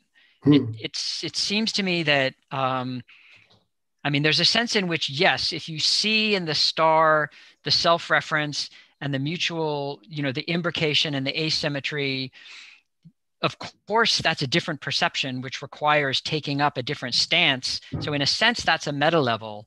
But it's still in the logos. It's still in the but theory. that's the interesting thing is that this moves beyond the paradox, and you cannot, in a sense, you cannot solve the paradox with the mind alone. You need something else, and that is provided by the acting body, in a sense. Right. I mean, that's very much how Francisco, I think, thought about it. He thought that there needed to be a kind of radical shift in experience, and this was what attracted him to, at that time, to Trungpa, who is, of course, an extremely problematic figure, and also to the articulation of those ideas in Zen and Madhyamaka, is that you needed to have a kind of radical experiential existential transformation, and that wasn't going to come about just by thinking. On the other hand, that is itself an example of, if you say it that way, a disjoint pair. That is, that there's thinking, which is logos, and then there's, you know, call it what you will, intuition, insight, jhana, non-conceptual, cognition, whatever you want to call it. If you set it up that way, then you're just right back in dealing with the dichotomy. But that is exactly what Dogen says. There is what he call shiryo, which is the logical thinking, shiryo, which is the antithesis, the non-rational, the intuitive. But then there is shiryo, which is a kind of meta, but does not pertain to the mental level alone. You need the praxis to go beyond that duality. So that it's very interesting for me that Francisco seemed to have written something very much in line with that. Oh, definitely. I mean, I think that's why it's called Not One, Not Two, and where I think he's taking that from is Suzuki Roshi. So that is the way he's thinking about it. Definitely. Thank you. Thank you, Giuseppe, for the question. And I would like to follow this up with a question from YouTube, which is actually, I would say, related somewhat to what has just been said, and it might even help to shed a clearer light on what has been exchanged right now. There's a comment by MPAGN. I'm not even going to try to pronounce this. The star statement is presented as consider both it and the process leading to it. If I substitute being and knowledge, I consider being and the knowledge leading to it. But this seems very confusing. I also cannot make sense of being knowledge graphically with the diagram showing the imbrication of the term. So the question here is precisely this relation between being, that we can maybe spell out as existence or lived experience, and knowing, probably conceived of as some sort of conceptual / propositional knowledge. So maybe, Evan, if you could say a few words on that. Yeah. So there's a question about whether you can just use the slash kind of, we don't want to use the slash indiscriminately. So when he writes being / knowledge, we have to ask, well, what is he trying to express by that? And it looks like what he's trying to express is the idea, I mean, he says earlier that what goes on the left is, holistic, what goes on the right is constitutive. So if we read it that way, then the idea is that there is a non-objectified background of experience, of being, in which knowledge is situated, but knowledge is also stands in a generative relationship to it. So then we have to ask, well, what kind of knowledge? Well, it's not going to just be propositional knowledge. It's going to also have to include things like, know-how. I mean, there's different kinds of knowledge, right? There's descriptive propositional knowledge. There's skillful practical knowledge. And I don't think we want to limit the meaning of the word knowledge just to the descriptive and propositional there, or there's nothing in the text that indicates we should take it that way. So I think, again, in reading this text, there are places where you can find quite a bit of precision, the kind of precision you would find in a treatise in math or logic, that kind of precision. And then there's other places where he's just clearly working with ideas and he's trying to articulate something. And so I see being / knowledge as a situation where he's basically saying, here we are, we've set out some ideas about the mind-body problem. Nonetheless, there's still a problem. What's the nature of the problem? Well, here's a way of looking at it on the basis of what we've said so far. And now we have to go further even from that. Okay, marvelous. Now there are several other questions out there. I think I know, and Lewis keeps putting these incredibly rich comments in chat. Yeah, precisely. So it's because they're so rich. Liam had a question, but I'm not sure whether he's still here. If he is, maybe Liam. Yeah, well, I was sure. I can just say that I would be interested in because there's a question about remaining in logos, and is the point for Francisco to suggest different ways of looking, because the easiest way to emptiness or to be beyond, to be in that beyond state is to realize that there's different ways of looking. So as long as you suggest anything that's consistent but different way of looking, it frees the mind to enter into that state beyond either, practice or logic. And is that also part of this, would be the question. I'm not quite sure I got exactly the question. Can you say it again? Okay, if anytime one suggests this, or if we say that there's only processes, not objects, you could dispute or undispute, as long as you defend that as a internally consistent way of looking, it undermines the belief in objects, which is the thing that people are highly attached to.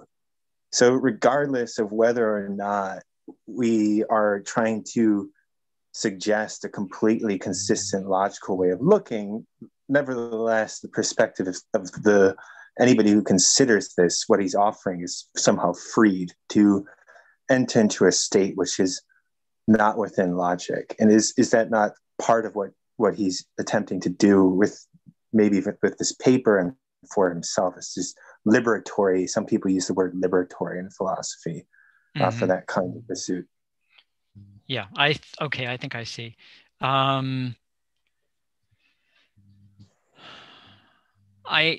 There's clearly an aspect of it that involves trying to undo a certain way of looking at things and give us another way of looking at things. So it's not just an undoing. I mean, one kind of project would be just undo things and then there you are, things are undone. But he's doing more than that. He's trying to orient our thinking and perception in a particular direction that includes making space for a kind of experiential self-transformation that he thinks is ultimately necessary in order to deal with the mind-body problem. So I mean, there is a liberatory aspect in the sense in which you're using the word, but I think there's actually more going on there. That's, yeah. I would expect that. I mean, only to say that one does not have to believe that he is totally enamored with his logic and thinks that it's complete in order to think that it has value, right? Right. No, that's right. There's no reason to think that. But I mean, for example, by way of contrast, I mentioned that he was very influenced by Nagarjuna and Madhyamaka philosophy, the Buddhist philosophy of the middle way. So Nagarjuna's argumentation in the Madhyamaka Karikas is entirely negative. It proceeds in a destructive way. It basically says, if you assume this, here's the absurd consequence. If you assume that, here's the absurd consequence. And the absurdity is always premised, the absurd consequence is always premised on assuming that there's a certain kind of, non-relational intrinsic being that something has. And so Nagarjuna's arguments are purely kind of reductio destructive arguments. So Francisco's not doing that kind of thing in this paper. He's actually offering an alternative perspective that works constructively with ideas like the star and with imbrication and self-reference and so on. But Liam probably has a point, and of course, Evan, it would seem that you agree with this, that this is not to say that you can kind of erect an ultimate model or conception of whatever, because that would basically be overstepping the fundamental star knowledge. So by doing this, because so a question from Ezekiel about how to interpret dialectics, but not in a formal way. So this might be interesting. Okay. Well, first of all, thank you, Evan. I really enjoyed thinking about these things. I mean, I have a comment. Well, it's a question too that has to do with, is provoked by the discussion that we are having now. And I, to some extent, believe that perhaps the kind of discussion we're having now is probably deviating a little bit from the spirit of the paper and bringing in dialectics, perhaps in the way he brought in the paper, invites this sort of discussion, obviously. I think dialectics is a much more practical method. And when you raise the questions, I think it was about how do you go to the meta level and so on. I don't think that he could propose a formal way of answering that question. I believe that what happens is that there is indeed an element of practice in dialectics, and that element of practice has to do with what is relevant to us situated observers today, right now, what we're investigating, who we're working with, what are our worries. And that, in a sense, is, in my understanding of dialectics as a method, at the heart of dialectics. In fact, dialectics has also been defined as a method from going from the abstract to the concrete. And I like very much the later work by Francisco Varela on making it concrete. And then this is in fact been happening at the heart of all the enactive approach, the developments in the enactive approach, as you mentioned in your own book. But there are many, many dialectical moves, but they're not formalized. They're just presented as, hey, follow this path and you will see that these two oppositions, in fact, they have an underlying internal relation. Or look at these two concepts that seem to be disconnected, but start looking at their implications and you start seeing some contradictions or some tensions. What will be the stage at which you need to observe this in order to resolve that tension? So dialectics in that sense serves more as a method that invites your thinking to change adaptively and concretely in the situation in which you are. So I don't think we should, this is my opinion, we should look for very general methodological answers of how we're going to apply this here, how we go to the meta level there. I think we have to use it. It's sort of mental surfing. We need to just learn it and use it. Sorry, that wasn't a question in the end. No, that's great. That's great. I agree completely with that. I think, I mean, that you said much better what I was trying to say at one point earlier on when I said, I don't think there's a general universal answer. It was the question about contingencies, I guess. I think it always depends on, you know, the context, the situation, our collaborators, our methods, and things like that. No, I think that's quite right. The worry I was raising about going to a meta level wasn't so much a procedural worry about, you know, what's the logic involved. It was actually in a way more a concrete worry, which is, you know, if you try to go to a meta level too quickly, you might actually miss some things that are really important. Yes. There may be some tensions there that you don't want to prematurely resolve by just jumping to a meta level. And that was more what was actually in the back of my mind. That was more the worry, which I think resonates with what you just said, is that actually we're dealing with concrete situations. And if we presume that we think we can find a meta level and resolve them, we may actually really miss some very crucial things. That's right. Yes, it's almost like the method is also transformative of how you are observing and how the possibilities of thinking that you can bring into the situation. And therefore, if you just jump, you just miss a segment of the path that you need to walk in order to get there. Exactly. I think that's right. As a rule of thumb, I would say, try to see whether you have a spirit of minimalism, to say like, well, what would be the very basic tension here and the simplest way in which it could be resolved that would take us somewhere else. And from there, which is what we try to do in the book and linguistic bodies. I mean, we try to just go to the next thing, because precisely what happens when you jump is that you just missed everything that was in between. And but there is no rule for that. No, there's no rule. That's right. You have to know as an observer or your skills or the context of the community in which you're working, they will tell you, this is relevant. Don't jump over this bit because it's important. Right. That's right. I mean, and that speaks to the importance of having a kind of sensitivity or capacity for, I mean, you could call it different kinds of things, for a kind of empathetic perception or sympathy or sensitivity, or, I mean, and also understanding, where you're actually attuned to the particularities of that situation that are not replaceable by any other one. Exactly. And of course, I mean, this is something Francisco would have certainly did indeed recognize himself. Ezekiel, if you don't mind, and maybe Evan can also contribute to this, it would be probably interesting to see an example of dialectics at work. So maybe how what we've just said could be applied maybe to the question of language or to living systems or whatnot. It can be a very simple example. That's why I mentioned the book, Linguistic Bodies. I mean, that whole book, I think, very much exemplifies this. I could give you one example of how I see dialectics applied to a concrete question that has to do with autopoiesis.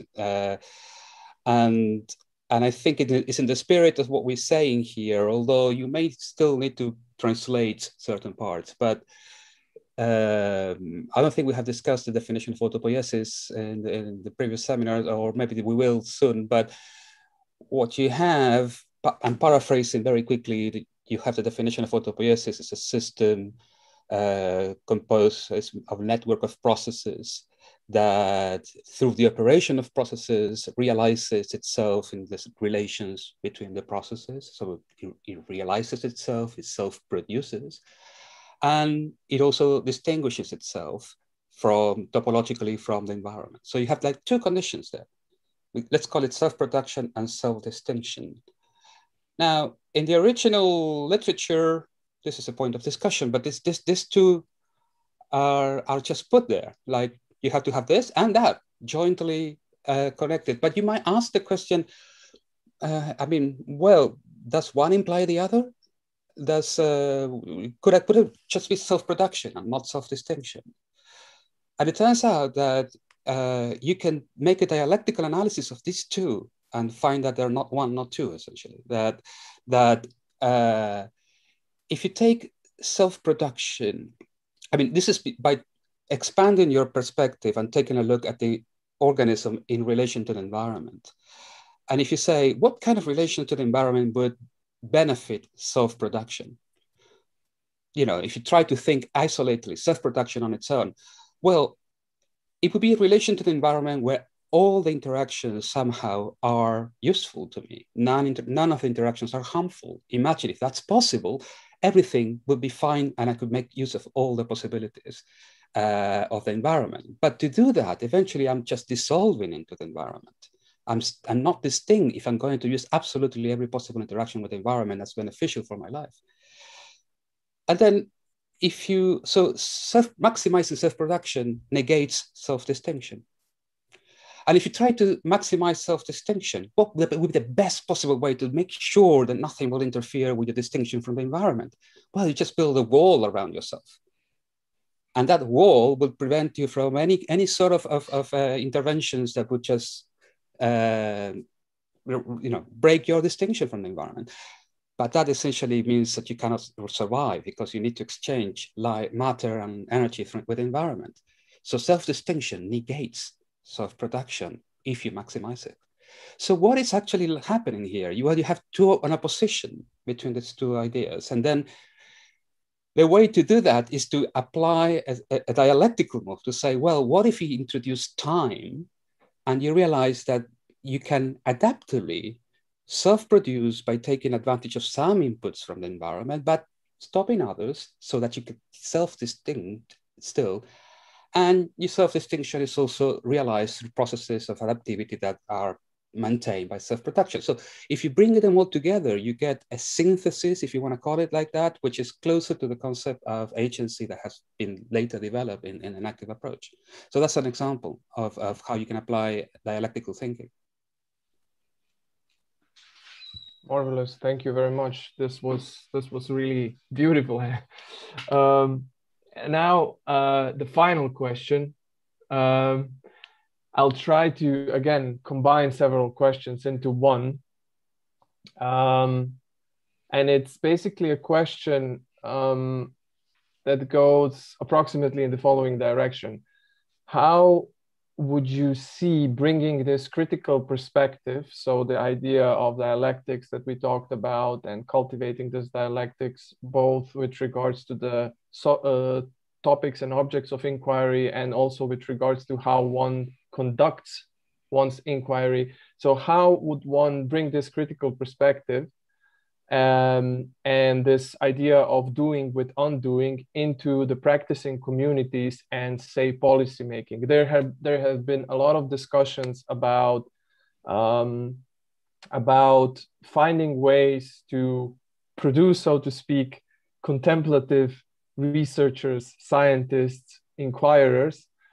So how could one do this, and how did Francisco Varela himself do this in his own practice? So how did he embody these elements in his own practice, and how could this then be translated into useful, say, strategies in policy making, in the practicing communities, and so on and so forth? Maybe a few words on that by Evan and anybody else, if anybody else. Well, again, I mean, I don't think that's a kind of question that admits of a general answer, because there are different communities with different concerns and interests. You know, there are research scientific communities. There are okay, Evan, maybe if we specify this to make it a bit for you to also answer. Say, how would the two of us as practicing philosophers incorporate this into our everyday activity? For me personally, it would seem that this would mean going in a certain sense back to what was done in the ancient Greece, you know, where philosophy was not merely, say, an intellectual endeavor, but something that was profoundly existential, in the sense of that involved what Pierre Hadot called spiritual practices, for instance. So, you know, philosophers and, say, practicing scientists in a laboratory, how could they somehow use this in their work, in your view? Again, I mean, I think even there, I would resist a general kind of answer, actually. I think that what's important is the kind of thing we're doing now, where we bring these ideas out for people to encounter. We have a conversation in which many different perspectives interact with each other. And then it's really up to, you know, individual scientists and philosophers, how they're going to move forward, you know, with that. I mean, I have certain things that I try to do in my philosophical teaching that, you know, brings out more of the, that, you know, that doesn't think of philosophy as just an intellectual exercise of analysis, but, you know, brings out its you know, its existential meaning and significance. Of course, you know, I try to do that in my own work as a writer, in my teaching and the way I teach my students. That's just one particular individual's way of doing it. I don't think I would not, and I don't think, well, I won't say what Francisco would have said or thought, because I don't want to do that. I'll just say that I don't think that one should simply think that, oh, what we need to do is to practice meditation along with reading philosophy. I think that that's very simplistic and naive. I think a practice, you know, so this I mentioned that because in this paper, there's this idea of a kind of different way of knowing that he sees as embodied in meditation. But of course, if we're going to actually talk about that in a richer way, we would have to say, but meditation is itself conceptually framed. It's embodied in traditions that have certain intellectual understandings of what it is and what its purpose is, even if they're so-called anti-intellectual traditions like Zen that try to thwart the intellectual, that nevertheless have this incredibly rich textual tradition and liturgy. So it would be a very, I think, confused idea to simply think that, oh, we should all just start meditating and that's going to somehow, be the recipe. I don't think there is a recipe in that sense. I think, Francisco's journey was an intensely personal one. And that's why I tried to give some of the backstory of his, his personal story. And he was constantly evolving in how he dealt with these kinds of questions. And that's what we all have to do. I mean, we all have to deal with it that way. That said, creating these kinds of communities that we're having right now, I think helps all of us, to find our own way to do that. Marvelous. That's a very good point as well, with regards to meditation, because meditation in all the traditions is basically embedded into a very variegated context, which includes many other practices and many other ways of approaching the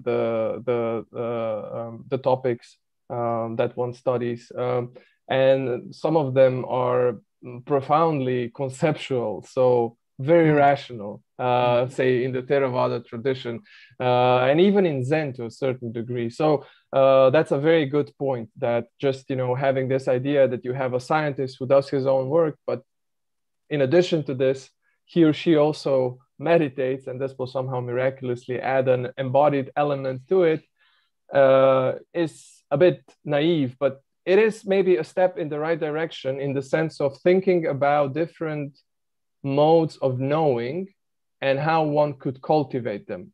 So basically opening up the space of legitimate ways and modes of knowing in contemporary academia, which is in itself already a pretty daring thing to do.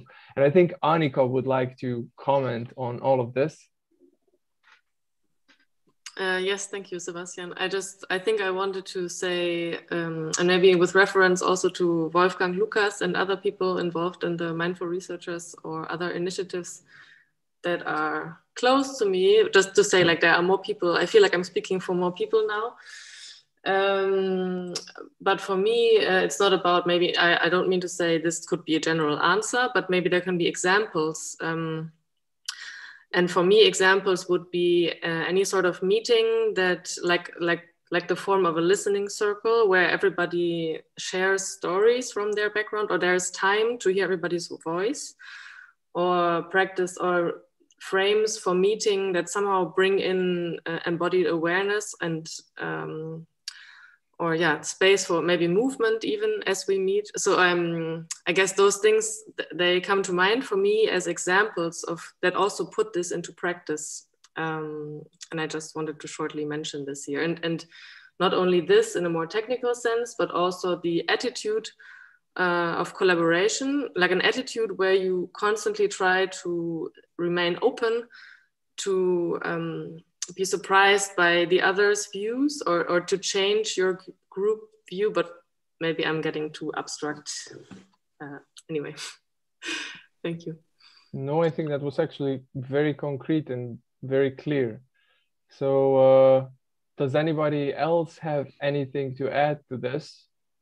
So the idea of applying these methods or methods that are similar to the ones that are expounded in the paper into, say, contemporary academia, contemporary scientific research. Gabor? Or was that just a cough? Yeah, no, thank you, Sebastian. That's wonderful. Maybe just one comment that I find it really interesting when someone claims that he is applying or she is applying something. I think it's important that with that statement, you also include the possibility of not really applying it.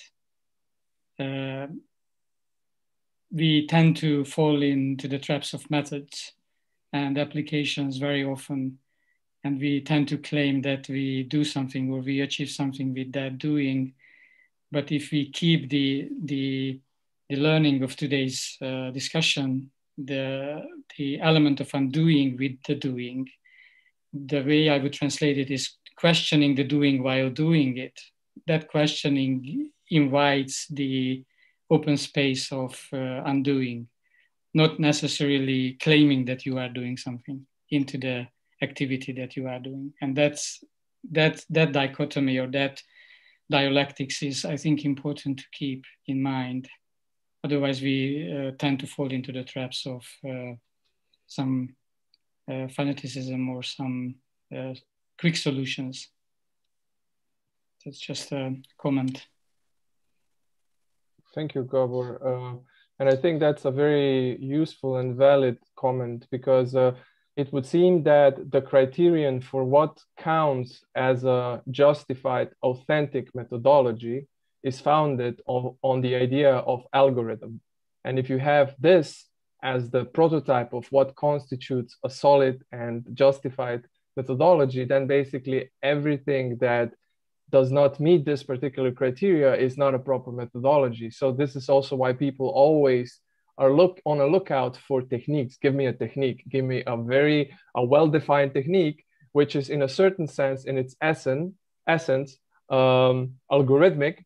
And if I do A and B, it follows CD. So you have something of that kind. So there is a certain ideal that has developed in a specific point in time, early modern philosophy, and it would seem that it has sedimented as one of the ideals that is still permeating the academic realm, and serves as an implicit ideal or a norm in light of which different methodologies are somehow judged. It would seem it would be an interesting point for further reflection and discussion.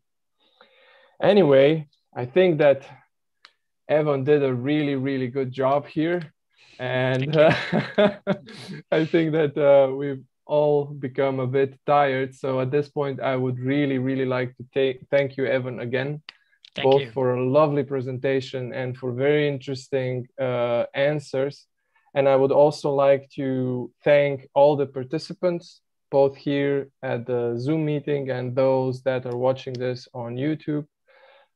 Thank you for all the interesting questions. Thank you for all the interesting comments. I apologize for not pass on all the questions and comments, but there were just too many. I tried to synthesize some. Anyway, the next meeting is in 2 weeks. We will have Tom Fruse presenting Francisco's work on autonomy of living beings, so something that is closely related both to today's topic and the previous topic. Thank you again, Evan. Thank you again, everybody else, organizers, Amy, Gabor, and the Metanoia and Mind and Life group.